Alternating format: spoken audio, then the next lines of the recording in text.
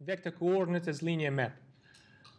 The concept itself, we have discussed it already maybe 2 or 3 weeks ago, and you spent some time already on these concepts in your tutorial classes. So here's what's happening. On this slide, again, I will have a vector space, canonical quadruple, like this. And in this vector space, I will fix a basis, B, like this, with m elements. That's my setting in this slide. Within such a setting, on Thursday, there was an example of a linear map when we discussed with you the concept of an image of a linear map. We discussed with you that if I introduce a mapping like this, I didn't use this symbol on Thursday. I used a symbol T, like a general symbol T for a linear map, but this time I'm using this particular J sub B symbol. So it's a map which what it does, it takes the m tuple of scalars and returns the linear combination of the basis vectors. So it's a map which takes Fm to V. On Thursday, we proved with you that this is a linear map. It was a detailed proof of that, so we proved this early on. We proved this on Thursday.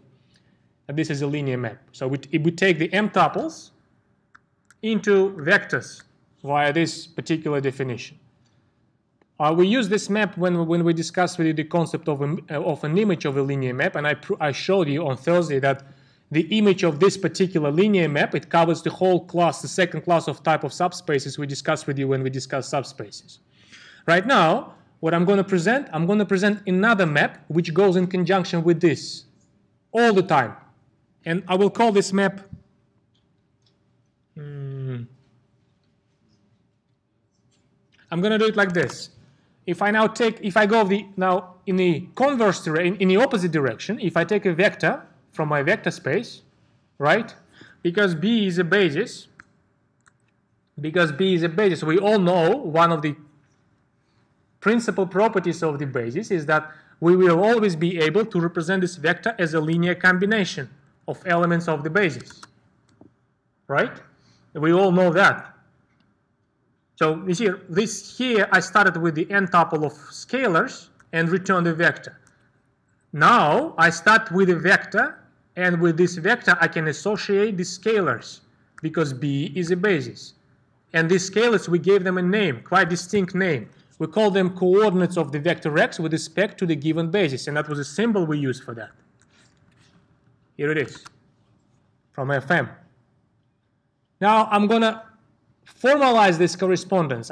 This correspondence, which takes a vector and associates with the vector an m tuple of scalars, that's the correspondence. It is a mapping. We took a vector and we return an m tuple. I'm going to give a name to this mapping. I'm going to call it I sub B. That's the mapping which takes a vector and returns the m tuples of associated coordinates. Every time, of course, both of these mappings, they depend on the basis. That's why I reflect this dependence with this sub B here.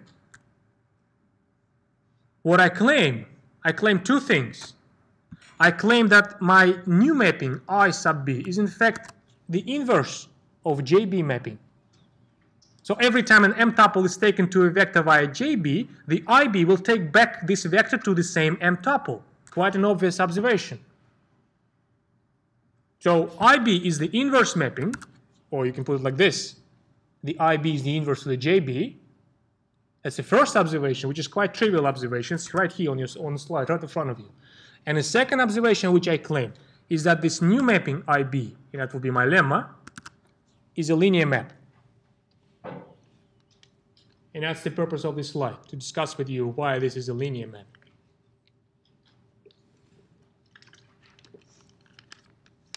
So these two maps, I will collectively call them the vector coordinates linear maps. One of them is the forward map, the other one is the inverse map. And they appear very often in many discussions, and actually some of the slides we're going to have later on today, they will rely on this lemma in particular. Let's just argue that.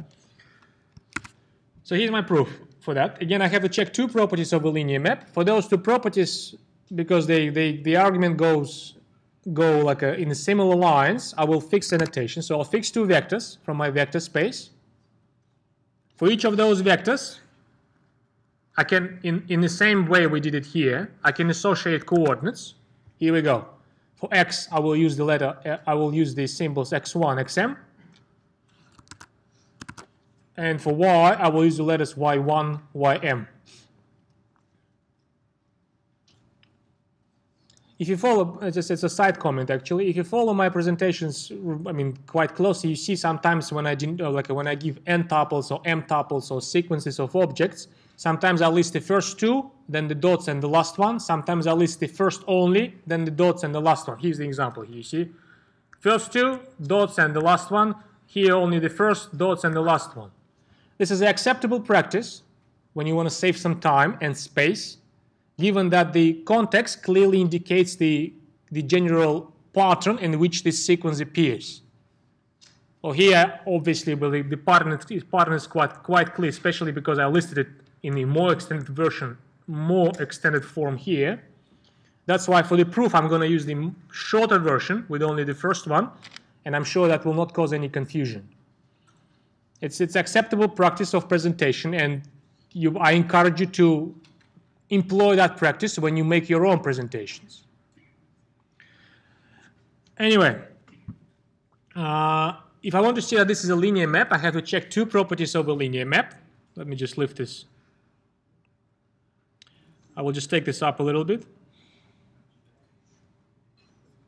That's all I need for the presentation. The relation between x and this m tuple,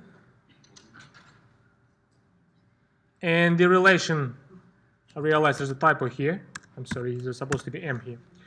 The relation between this x and this m tuple, and between this y and this m tuple, here they are. They are connected via this linear combination thing. X is a linear combination of my x1, x2, xm scalars and the basis, and y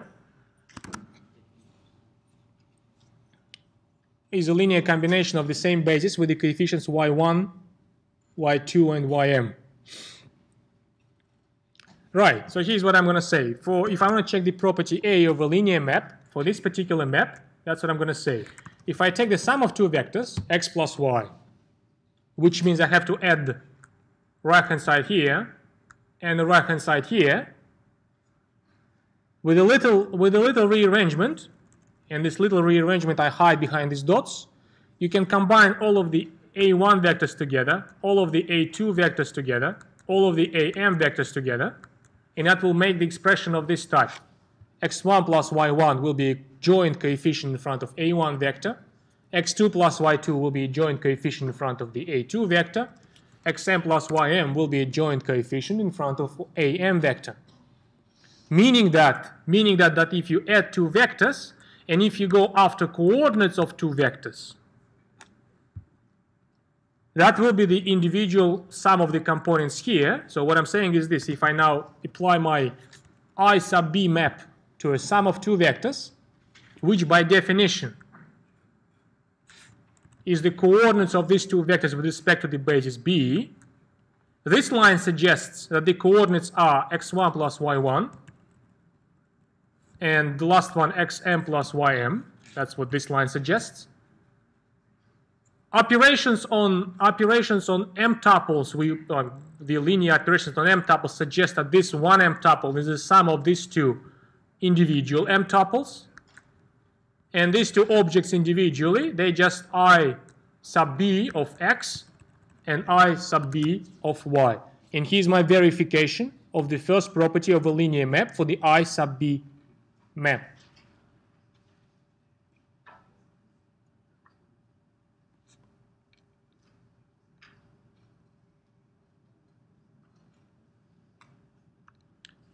Here's my verification of the property B. It's again relatively routine, but you have to put things in the right places and say the right words in the right places. Here we go. I make the observation that if I scale a vector, if I use this part, if I scale a vector x, again with a little arithmetic, you can rearrange things like this. You can scale individual coefficients here, like this. And so now, if I apply my IB map to the scaled vector x, to the lambda x, by definition, this is simply the coordinates of lambda x with respect to B. It's a definition of the I sub B map. This line shows that the coordinates are these numbers in front of my A basis. Here they are. On the other hand, the way we scale M tuples suggests that this one is simply lambda times this individual M tuple, which is in basically IB of x. And that's the finish of my verification of B property for the I sub B map.